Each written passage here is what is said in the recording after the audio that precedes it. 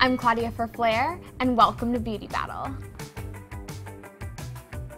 Today we're going to be talking about two highlighters. Clinique Chubby Stick Sculpting Highlight in the shade Hefty Highlight, and L'Oreal Paris True Match Lumi Liquid Glow Illuminator Prime and Highlight in the shade Ice. Let's test them out.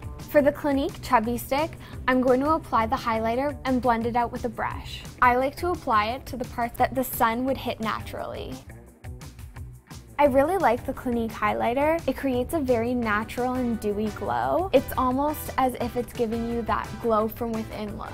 And here we have the L'Oreal Paris. This is a liquid, so I'm going to apply it to the back of my hand and then place it on my face with a brush.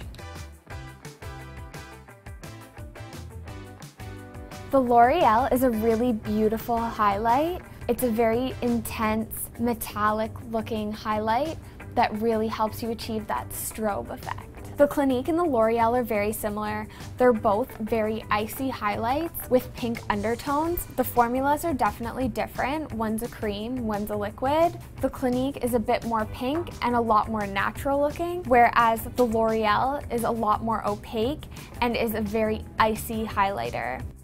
My favorite highlighter is the L'Oreal True Match Lumi. I really like how intense and opaque the highlight is. I also like that it does have a dry finish and helps you really achieve that strobe effect. If you do like a more natural glow from within look, I really suggest the Clinique Chubby Stick Sculpting Highlight. I'm Claudia for Flair. Thanks for watching, and we'll see you guys next time for more dupes.